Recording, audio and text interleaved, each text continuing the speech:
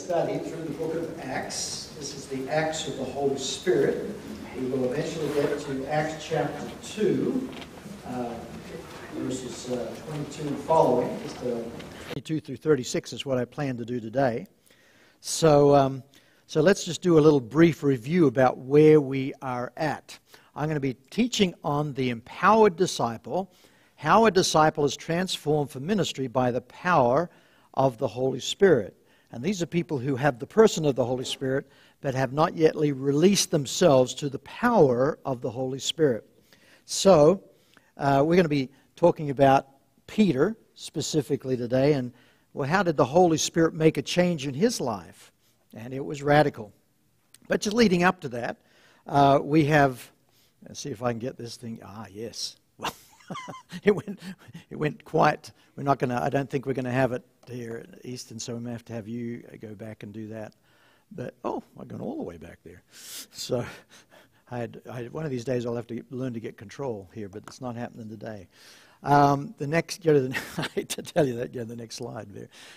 So anyway, so Luke records and starts with the fact that Jesus spent 40 days with his disciples after the resurrection. So, and it says literally in chapter 1, with many convincing proofs.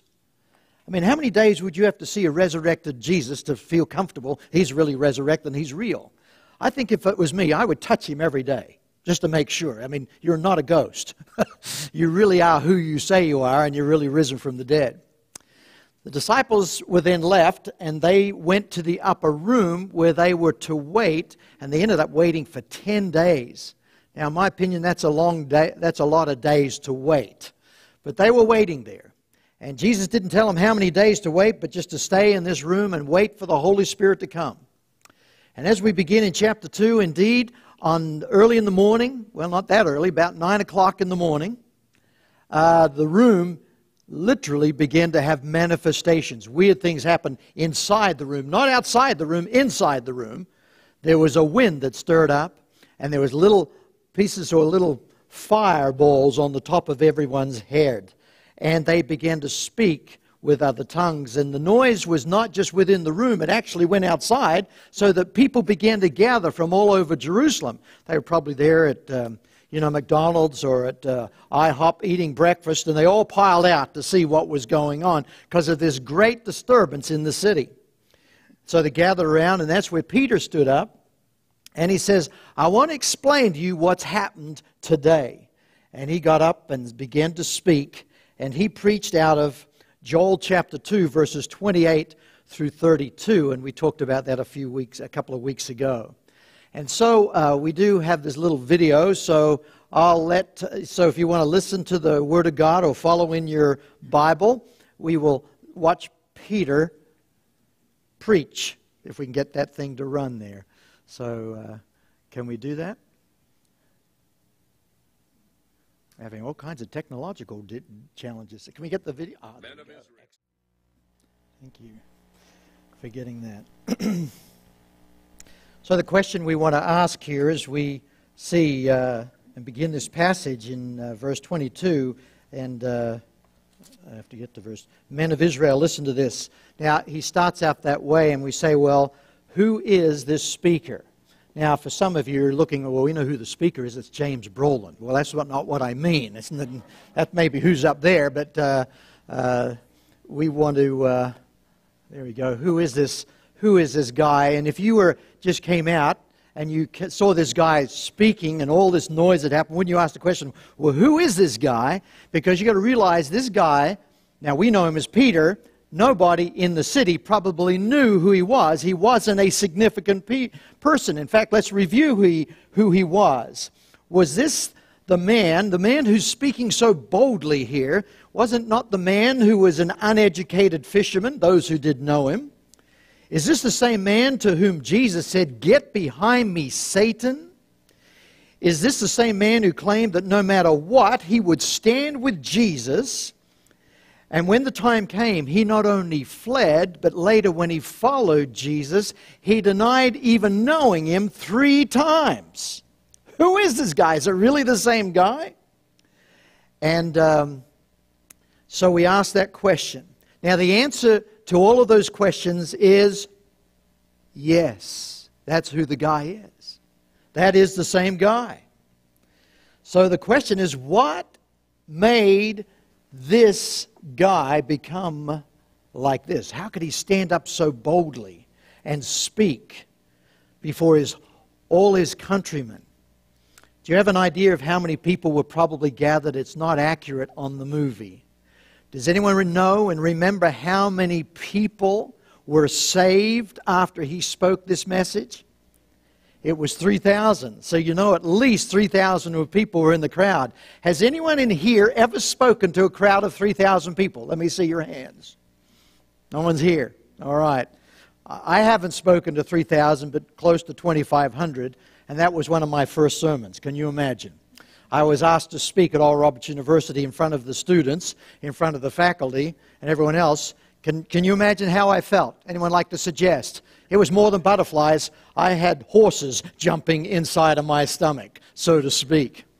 So here this guy gets up in front of thousands of people and speaks articulately, powerfully, like, who is this guy? Let me ask you a question, and you don't have to put your hands up on this. How many of you in this room, if I were to tell you one day you will stand in front of a group of people, maybe 100, 200, maybe 500, and speak boldly about Jesus to them? Can you imagine yourself doing that? Some of you in here can. If you talked to me when I was in college and certainly in high school, you said, can you ever imagine yourself standing up and doing thus and so? I would say, not on your life. My father was a great preacher and over the years led many, many people to Christ, had large crusades, has worked alongside of Billy Graham, and I always looked at him, but he was way up on the pedestal, way better than I could ever become, and I thought that was one thing I'm never going to do. I'm never going to stand up and speak. And it's interesting, so here this guy is standing up, and so what was it that was different about Peter? Very simply this: on the day of Pentecost, he had been filled with the Holy Spirit. I'll tell you, many of us in this room, and I think Peter had the person of the Holy Spirit, had the life of Christ within him. He had been with Christ for 3 years, but he had not, before that time, had not received the power of the Holy Spirit. So he was transformed by the Holy Spirit. Now, let's ask the question, how did the Spirit of God transform Peter? And so let's look through this and see if we have some, and I like the way that Nathan did it last week, is that what's the evidence of this transformation? And so we begin with verse 22, and we read in verse 22 through 24. Read this with me or listen to it. Men of Israel, listen to this. Jesus of Nazareth was a man accredited by God to you by miracles, wonders, and signs, which God did among you through him, as you yourselves know. This man was handed over to you by God's set purpose and foreknowledge, and you, with the help of wicked men, you put him to death. That's pretty bold, don't you think? Calling the people you're talking to on the carpet. Now, you guys are responsible for putting him on the cross. But God raised him up from the dead, freeing him from the agony of death, because it was impossible for death to keep its hold on him. Well, the first thing we notice up there is the fact that he is bold and confident witness for Christ. I got a feeling, if I was to ask you, how many of you wish, if you could, that you would have more boldness in sharing Christ and have more ability to stand up and share in a good way about Jesus? Well, this man was. He stood up. He was bold. You know, when he says, verse 22, men of Israel, listen to this. He's like he commanded your attention. Listen to this. I've got something worth saying.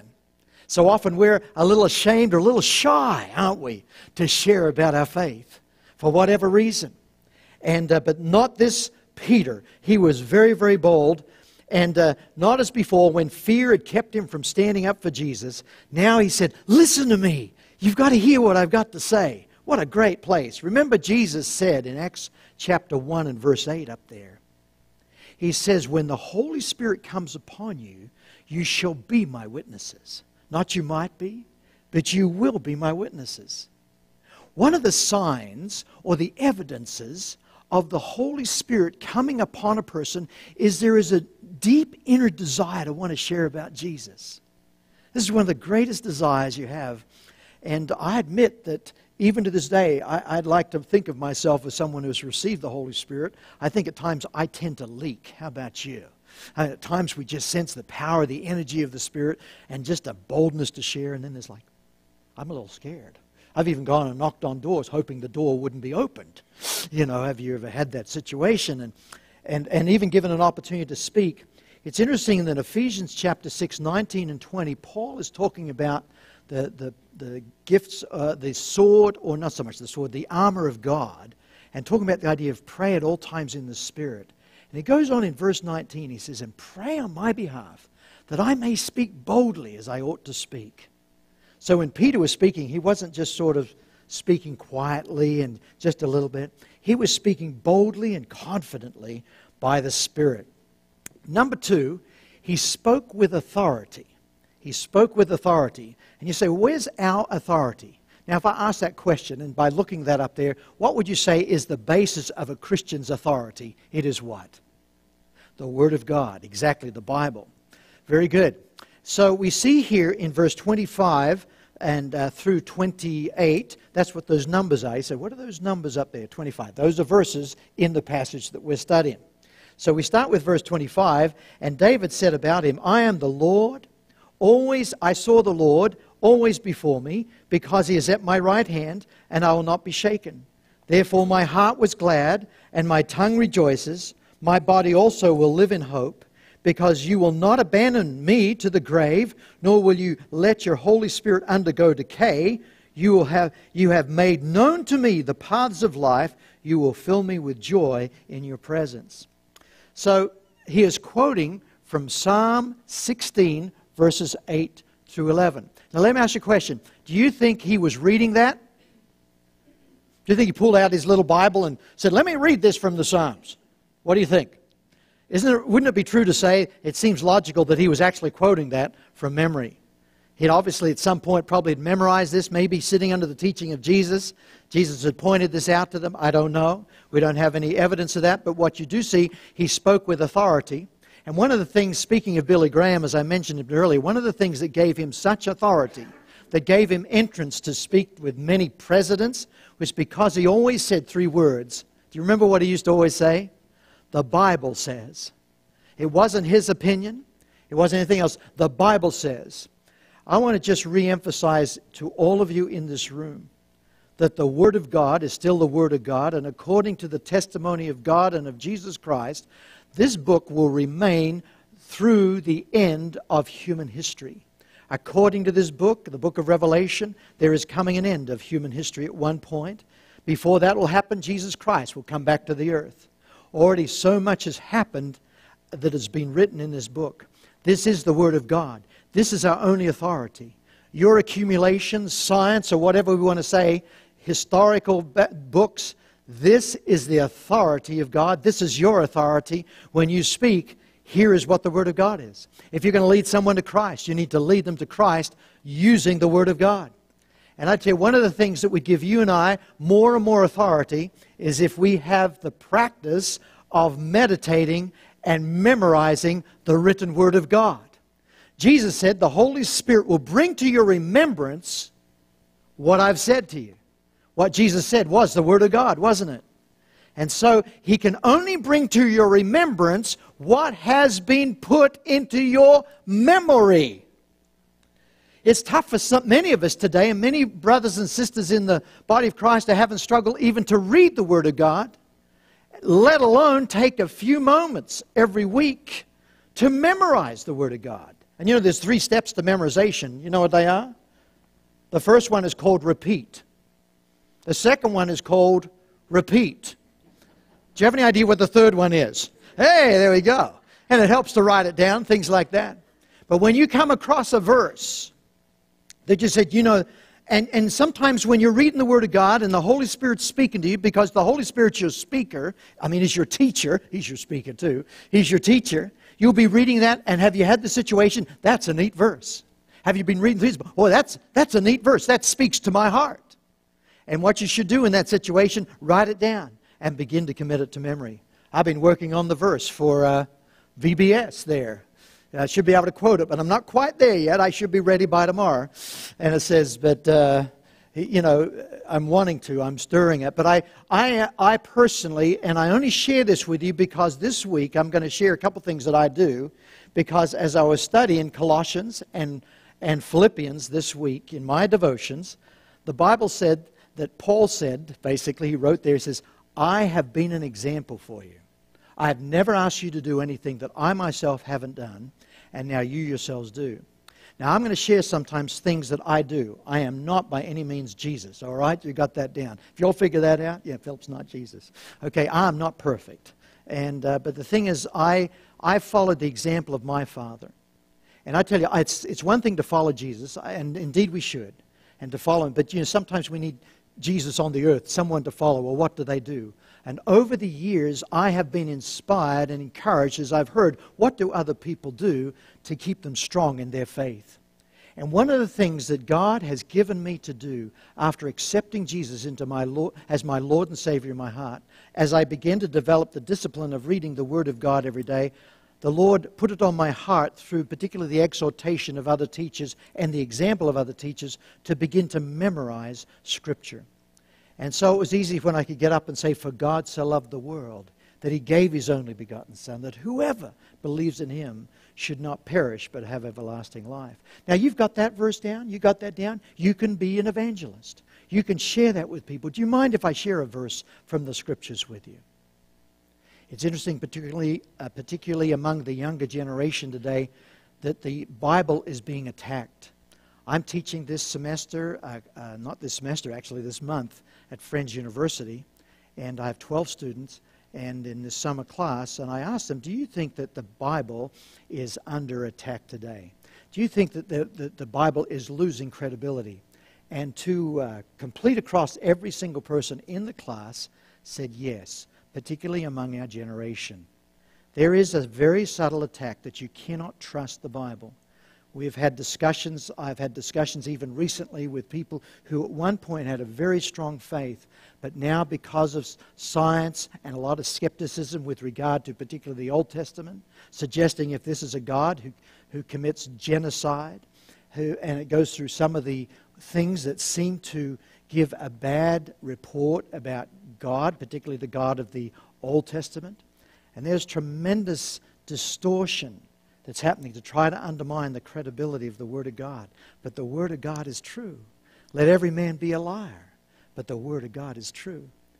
I would tell you a verse, for instance, that changed my life. And I read it one time. It's found in 1 Corinthians 15, verse 10. And sometimes, do you ever struggle with self-image? I feel like I'm not worthy, or I cannot be used by God, or I've done so many things wrong, or whatever you might have. And 1 Corinthians 15, verse 10 said this, for by the grace of God I am what I am. And His grace toward me did not prove vain, but I worked harder than all of them, yet not I, but the grace of God with me.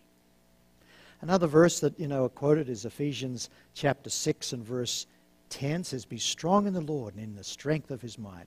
Well, I could go on to various verses. I've memorized many verses about marriage, hoping that will make me a better husband. I memorized many verses about raising children because I knew that was a concern. I've memorized a whole set of verses about fear and about courage because I can get afraid. Can you get afraid sometimes?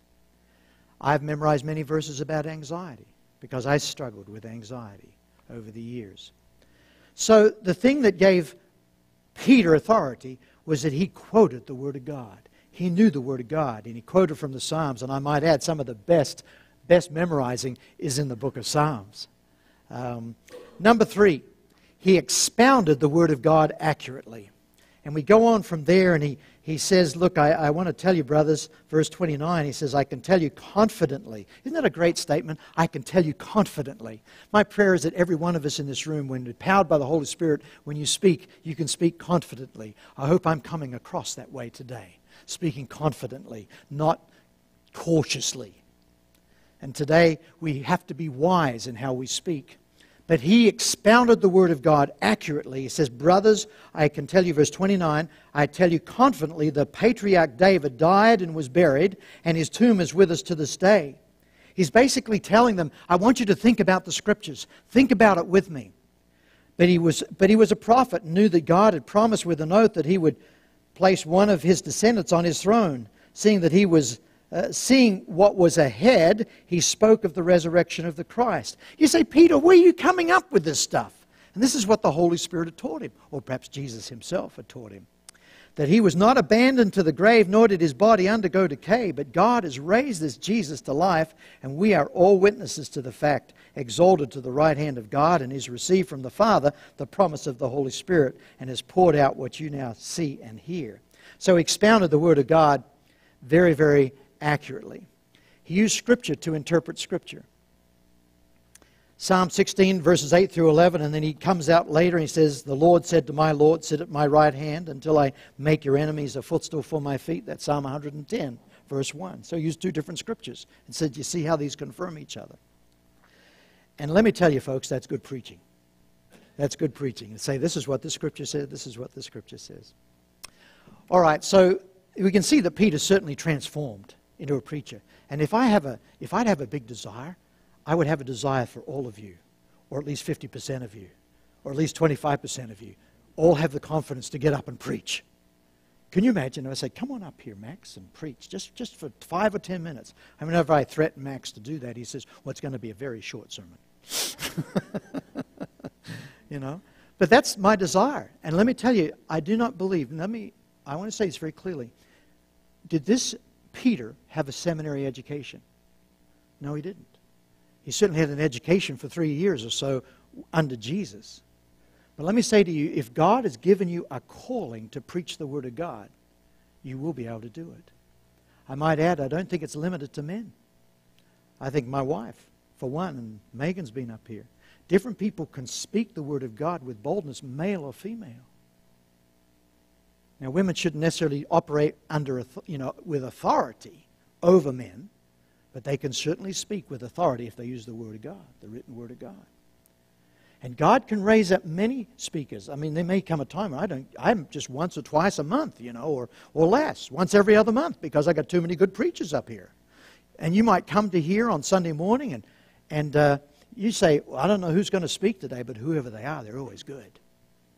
I would go to a service at Oral Roberts University on Sunday nights. It was called Vespers. It started off with just a small group, about the size of this group right here in this section, just 30 or so people. And it was just, we had worship. It was led by the students. And then a student would get up and speak.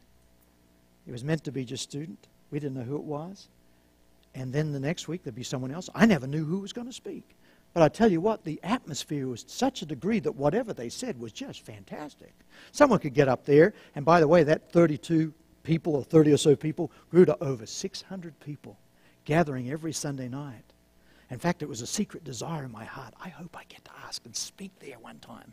Because it was the kind of atmosphere that was so exciting. Someone could get up and say, Jesus loves you, and everyone would go, yay! Say basically nothing, but everyone would get really excited about it, And it's just because it was as if the atmosphere was there. And I think it's God's will. Might I say it is God's will for some of you to go from sitting in a pew listening to the time when you stand up and you're teaching the Word of God. You're speaking the Word of God with boldness. Don't say, that'll never be me. That's what I did. And here we are. So let's talk about the message of an empowered disciple. Just say, well, what did he preach? And I want to point out something that the first thing we notice about it, he didn't say, now I want to tell you what Jesus has done in my life. Now there's a place for that. But he says, I want to tell you about Jesus. Notice also, he didn't talk about God. And I want to encourage you more and more, what is God? God is a name given to many deities. Isn't that true? Many people address God, but they might mean someone different than you are. But let me tell you, when you begin to talk about Jesus, suddenly it all gets quiet. That's specific. And so he talked about Jesus, and I pray that the name of Jesus is easy on your lips, not as a cuss word. To use the name of the Lord in vain is blasphemy. of which many people who are not Christians do. Be very careful, even when you flippantly say, "Oh my God," and you're not praying those words. That is using the name of the Lord your God in vain. And don't use Jesus Christ. Jesus is the name which is above every name. That at the name of Jesus, every knee will bow and every tongue will confess the name of Jesus. Jesus. Who is this Jesus? So let's talk about him. And so he goes through, and I will show you very quickly that this is, what did he talk about? He talked about his humanity, that Jesus was real. First of all, he was a real human being, and that's a good thing to ask when you're talking to people. Do you believe Jesus was real, historical person? And he says, "Men of Israel, this Jesus of Nazareth, he came from a place called Nazareth. He was a man." Isn't it interesting? He was a man, accredited by God. You say, how do you know he was from God? And he was all of man and all of God. He was born of a virgin. It's interesting talking to the students about that. You believe that Jesus was born of a virgin? His biological father was God, the Father. He was a man, his humanity and his divinity, and he was confirmed by God. How was he confirmed by God? How did you know he was from God? How did you know he was God? He could do signs and miracles and wonders. Do you want to be like this Jesus? Do you know what your number one goal in life is after you've become born again? I should ask my group from Wednesday night. What's the number one goal when you have been born again? What's your desire? What's your passion? What do you desire to see happen? Is it to see the world won to Christ? Sure, that's good. But let me tell you, the number one thing that is the most important purpose of your life is to be conformed to the image of Christ, to be like Jesus. You say, I would love anything to be exactly like Jesus, to speak like Jesus, to preach like Jesus, to lay hands on the sick and see them get healed, to be able to walk up to someone and cast the evil spirits out. We have people even associated with this congregation that deal and struggle with evil spirits. That's what it is. So we talk about his humanity and his divinity. He went on from there and talked about his crucifixion. This man was handed over to you by God, set purpose and foreknowledge, and you, with the help of wicked men, you put him to death, nailing him to a cross. They talked about his resurrection, but God raised him up from the dead, freeing him from the agony of death, because it was impossible for death to keep its hold on him. When was the last time you had a chance to talk to someone about the death and the resurrection of Jesus? He goes on from there and he talks about his exaltation. He says, look, David said of him, "I saw the Lord always before me," and I'm not going to quote that, but we come on down there and we find that verse 32, it says, God has raised this Jesus to life, and we're all witness of the fact. He's exalted to the right hand of God. He has received from the Father the promise of the Holy Spirit. He has poured out that which you now see and hear, which leads us to the fifth one, his impartation. The Lord wants to give you and has poured out his Holy Spirit. And so this waterfall has been turned on.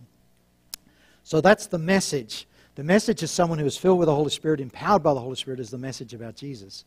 So we come to the last point here. And well, what's the evidence of an empowered disciple? How do you know if someone is really empowered and has the power of the Spirit on them and in them? Well, first of all, there is the ability and the confidence to stand up and speak out. It's the ability and confidence to stand up and to speak out. And this is what we're looking for, and this is what God wants to do in terms of raising up people in the 21st century. If he can transform a man who tried like crazy to follow Jesus and blew it. And there's a good chance that some of you in this room say, one of the things that, that's another point coming up. I'm going to pull myself back there. The ability and the confidence to stand up and speak out. Now, might I add, in my own experience, I am not one to embrace opportunity. If I was to say to Steve down here, Steve does a beautiful job playing the guitar. In fact, sometimes we hide behind the guitar. But I say, in 2 weeks, Steve, would you be willing to get up here and you can take this passage on the book of Acts. And how would you feel about that and speak? That's not rhetorical. He's looking at me. The deer in the headlights. Would you like to do it, Imani? Would you like to get up and share from the Bible? No, he's a little shy. So it's hard when someone's talking like this because I'm not supposed to do this. The thing is, the truth of the matter is, it's a little scary to get up and stand before a group of people and to speak out and to share. I remember the first time I was asked while I was a youth group, in a singing group, and they said, would you like to get up and introduce the next song? And I was like that. I was deer in the headlights. Like, I remember the first time in a group that I was asked to share my testimony. I was probably in high school, grade school. No, I was older than grade school. I must have been middle school. And I was just in a group, just a small group. And they said, Philip, why don't you share how Jesus became the Savior of your life, the Lord of your life? I remember my first response, I started crying. I couldn't. I was so nervous and so overwhelmed with emotion. And so, but I have to say that once the Holy Spirit has come upon you, you have to take a risk. If you know, I would like you to think about getting up and praying over a box, that's a great step forward in the right direction. It might be that you get up here and you do a devotion, or in terms of preparation for communion. But there may come a point where God gives you an opportunity to speak out on behalf of Jesus Christ. And sometimes there has to be a willingness to say, Lord, whatever you want me to do, I'm willing to do. I believe you're inside of me. I believe you've empowered me. I'm willing to give it a shot. I'm willing to do that. And so that's the first thing, is the ability and the confidence to stand up and speak out. Number two, there is a deep hunger to study, memorize, meditate on the written Word of God that the Holy Spirit can bring to a person's remembrance when they speak. In other words, the Word of God is the fuel for your fire. It is, in a sense, the provision for power. It's a source for your speaking. And so if there's a possibility that God wants to use me, then it's important for you to be in the Word of God 7 days a week. It's important for you to be in the Word of God, period. I believe for every follower of Jesus Christ, the most important thing you can do with your day, with your time, above everything else, we would confess honestly that Jesus is more important than our job. But functionally, that's not true. Oftentimes, your boss can say, would you get up and be here at 4 in the morning? And you know what you would do? You would be there at 4 in the morning because your boss told you to be. But I want to tell you, as a born-again believer who is filled with the Holy Spirit, you have a new boss. He is a boss higher than your boss at work. And if he says get up 30 minutes or an hour before you get up to say, because I want to spend time with you, I want to love you, I want to talk to you, I want to teach you. Oftentimes say, sorry, too tired.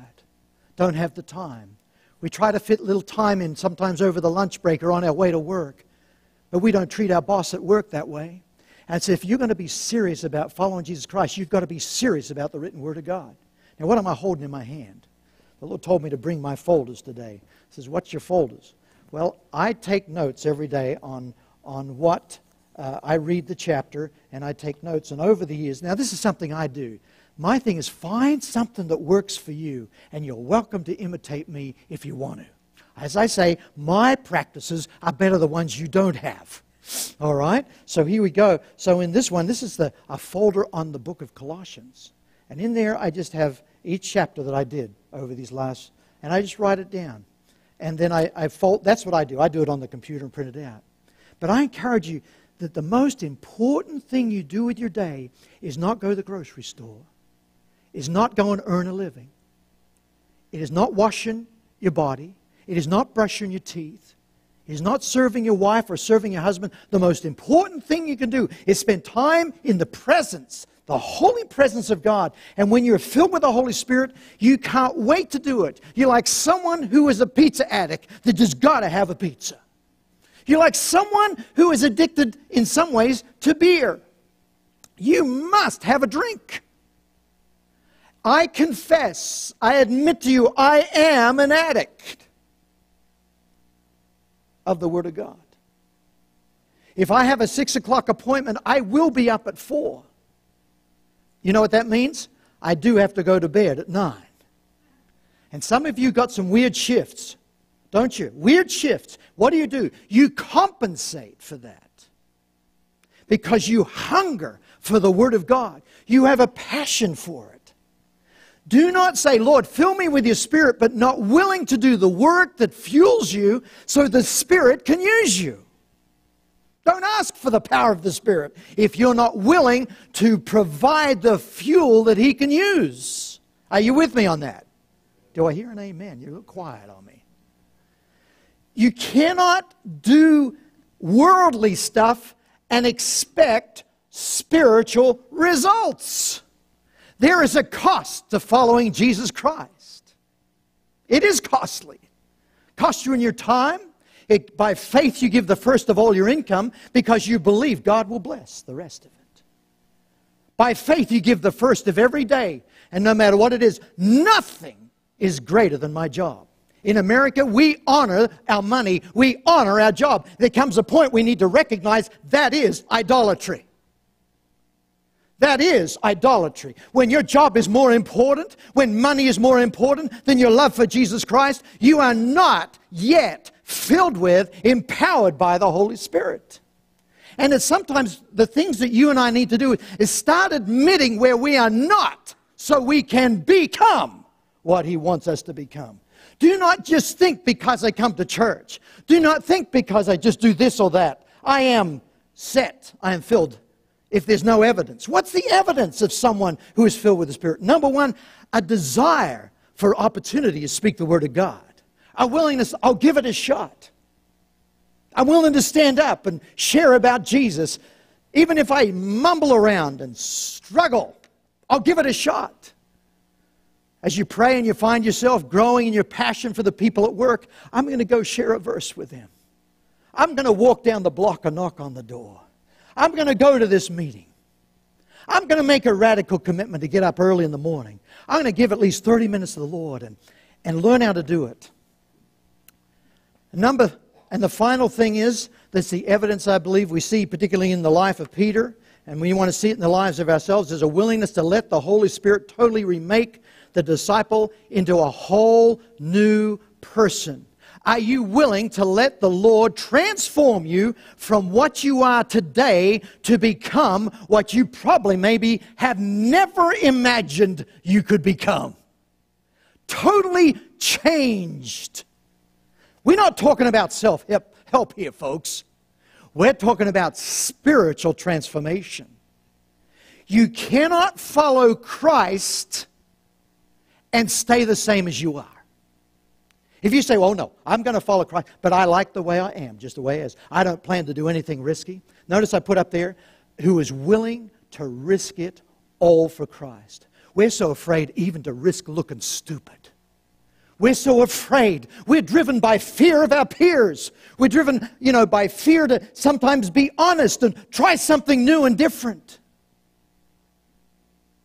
You cannot follow Christ and not be willing to die for your faith. If you want a safe faith, you're following the wrong master. I'm just not hearing a lot of amens out of you guys here. I want to do that. Listen very carefully. Look, a person who lets go of his past failures and sins, who holds no grudges, has no fears that his or her past will come back against them. They are willing to risk everything, even their own lives, for the sake of Christ. Do you remember those people that were standing out there? Was Peter taking a risk? Do you realize these are the same people that put Jesus on the cross? What would stop them from all saying, ah, and running and getting him and stoning him to death? By the way, did they do that to someone a few weeks, months later? Sure did. Stephen. See, when the Holy Spirit gets a hold of you, He will change you if you let Him, but He will not change you if you don't let Him. If you don't take the medication, if you will, and some of you understand this, you won't get better. The Word of God, by the way, is the best medication you can ever get. In the book of Proverbs, this is medicine for your soul. It's powerful stuff. So, Oh, by the way, Peter would die. He would die the same death that Jesus died. Do you remember that story? You know, traditionally that he was to be crucified by the Romans. And he says, it's not worthy that I suffer like my master. And he asked to be crucified upside down. But he did die. And that's a tough question. When Jesus bids us follow him, he bids us come and die. See, Jesus never promised pleasure. You know what he promised, don't you? Tribulation. Difficulty. And he gave us the power to go through those difficult situations. So listen, dear friends, when the Holy Spirit comes upon a disciple and who desires and allows him to take over and be changed, and can I tell you, I think that's a lifelong process. You will not be the same again. Do you know 2 Corinthians 5 verse 17? It says, if any man or woman is in Christ, they are a what? A new creation. The old things have passed away. Behold, new things have come. I just want to say this, I believe by the Spirit of God, it is time for some of you to let go of some of your old things. Would you begin to say right now, Lord, is there anyone in my life that I'm holding a grudge against? Is there anyone that has hurt me so deeply, I will never forget them, and I certainly will never forgive them? Then my challenge to you, if you do not forgive men their sins, neither will your Heavenly Father forgive you your sins. And again, the power of the Holy Spirit is nullified if you hold unforgiveness in your heart. You must let it go. The other thing you've got to let go of, you've got to let go of the things that you've done. The things that you have done wrong. As if, well, I've done too much wrong. I've been married 3 times. I've done this. I struggle with this. I struggle with that. There comes a point that says, enough! If the Lord wants you to do it, He's forgiven you of your sins. By virtue of the fact that every one of you are sitting in this room, you have not committed the unpardonable sin. Or you wouldn't be here. I'll tell you, there's nothing in your past that can keep you from being used in a mighty way for God, for Jesus Christ. How about the Apostle Paul? Remember when he got up and even saying his own testimony, he says, I'm the least of the apostles. Why? Does he remember why he said that? Yeah, because I persecuted the church. I have the reputation of killing the first Christian. That was me. And yet he was the one who wrote most of the New Testament. He was used by God. And here's the word of God to every one of you in this room. God can use you if you let Him. But if you say, no thanks, Lord, I just want to learn about you, I want to be sure I get to heaven, but I'm not sure I want to be used on this earth. But if God says, John, I have called you one day, you're going to be an evangelist for me. You're going to be speaking to people, possibly crowds of 2,000 people. And He puts it in there and says, are you kidding me? But He can do that. The things that I do, said Jesus, you shall also do. And what else did He say? And greater things than these shall you do because I go to the Father. How are you going to do the things that Jesus did? You need a fresh personality. You need a personality to come inside of you and transform you. It's one thing, you've got to accept Jesus Christ, but then you've got to yield to His Spirit to come in and fill you and anoint you and overwhelm you at times and cause you to do what you're watching me do. But do it better than me, for crying out loud. That's a joy that I look for the day when God's going to raise up people that do preaching and teaching well.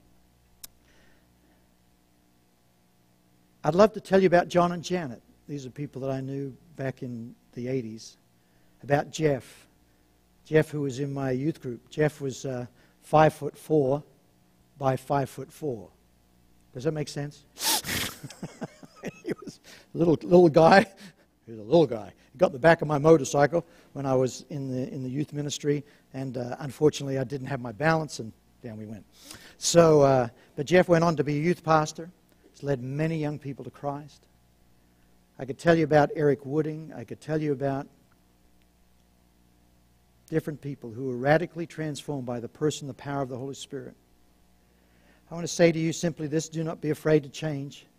Do not be afraid to risk. Do not be afraid to believe, to pray for, to receive the baptism of the Holy Spirit. And if you're concerned about all that, please research it yourself. Do not be someone that is limited to only what you hear other preachers or teachers say. You be someone that gets to the place where you can research what is the truth. I write scriptures up on this overhead so you can take them home and see if this is true. Is this baptism of the Holy Spirit? Is this empowering by the Holy Spirit a true thing? Is this something God has more for you than you can ever imagine? The answer is absolutely yes. Can He do miracles in your life? Absolutely. Can He set you free from anxiety? Can He set you free from fears? Can He set you free from the guilt of the past? All of those things are absolutely true. Cleanse you from all unrighteousness. There was a song, and I was looking it up, and it says, I'll never be the same again, oh no. And if you've never heard that song before, that goes way back into the 70s. I'll never be the same again, oh no. Since I met the Lord, I'll not be the same. I'll never be the same again. I looked that up, and I came across this song by Darlene Zschech that's a whole lot better than that one. And I've asked the worship team, you don't have to worry about coming up here, so I want us to put that song up there. I just want you to listen to this song and just let this soak. If you think you know it, you might have heard it, you're welcome to sing along with it, but just relax and just let the Holy Spirit speak to you. Go ahead and put that video on there if we can.